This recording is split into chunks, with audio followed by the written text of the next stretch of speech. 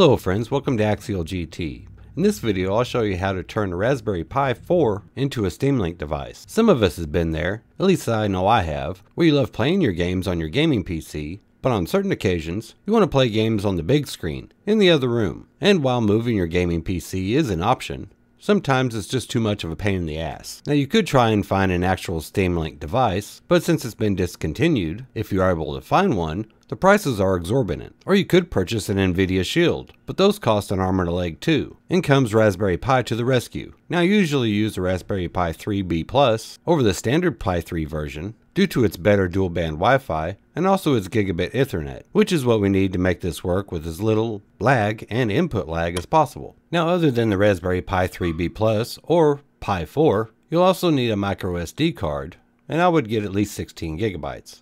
A micro HDMI to HDMI adapter, and also a USB Type-C power supply for the Raspberry Pi. But instead of buying all these items separately, you can go to Amazon and purchase everything in a kit. A Raspberry Pi 3B Plus is usually between $50 and $80 for the kit, and a Raspberry Pi 4 will set you back $80 to $100. In this video I'm going to be using the Raspberry Pi 4 because I have other things and other projects I'm going to be using it for, so I opted to go with the $100 version. Now the other things you will need is a controller, a wireless controller with a 2.4 GHz dongle, or a PS4 Bluetooth controller, or if you want to go wired, an Xbox One controller works great. In this video I'll be using my trusty SteelSeries PC controller. A keyboard and mouse, wired or wireless, they all work just fine. Next you will need a good router.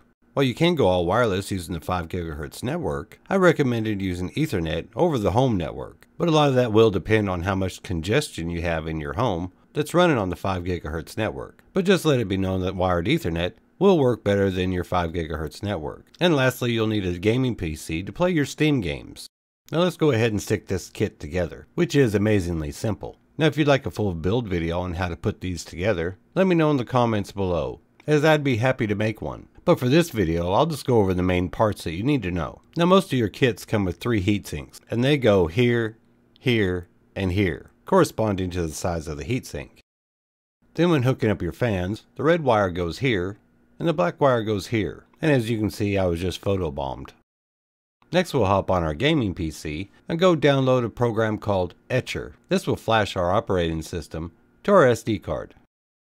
Then we'll go to the Raspberry Pi website and download the Raspberry Pi OS, formerly known as Raspbian. Now I saved both of these to my desktop, so they're easy to find. And no need to unpack the zip file, Etcher will do it for us. Now insert your micro SD card into a micro SD to SD adapter, and insert it in your computer.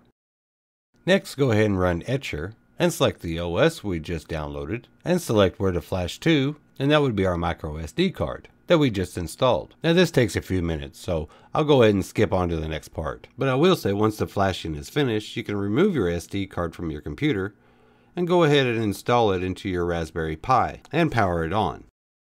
But before we leave our gaming PC, we need to open up Steam, then open up Settings and enable Remote Play. And that's it. Now we can jump over to the Pi and set it up. We will have to come back to Steam eventually to enter the code to give access to our Raspberry Pi.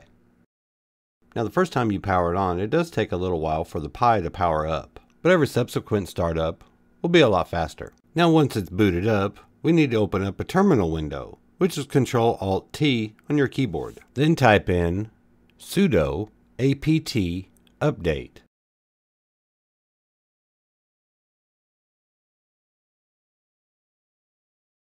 Next we're going to go ahead and install Steamlink by typing in sudo apt install steamlink. Now this is grabbing all the necessary packages and installing the Steamlink application. So there you have it. Now you have Steamlink on your Raspberry Pi. Now once you select Steamlink, you'll be greeted with this. This is the code you'll type in on your gaming PC into the pop-up window that has appeared. Once you do that, your gaming PC and your Raspberry Pi are now linked. Going back to your TV, you'll see Steam's big picture mode now opened up on your Raspberry Pi. Now technically this is just made for playing games from your Steam library, but there are ways to add things to your Steam library, like games from GOG. Just add those favorite games to your Steam library and you can stream it over Steamlink. Now this video is pretty short, but it doesn't take a long time to install Steamlink on a Raspberry Pi. Now I did leave out things like overclocking the Raspberry Pi, and that's because for Steamlink it's not needed. All the game processing takes place on your gaming PC, so the power of the Pi is only needed to stream. Now admittedly I do have a Raspberry Pi 4 on every TV in my home. The Raspberry Pi has a lot of uses for gamers, like streaming games or even retro gaming. These are really powerful single board computers and work great for retro game emulation. And let me know in the comments below if you want to see more uses for the average gamer using the Raspberry Pi. Me being a gamer and system builder,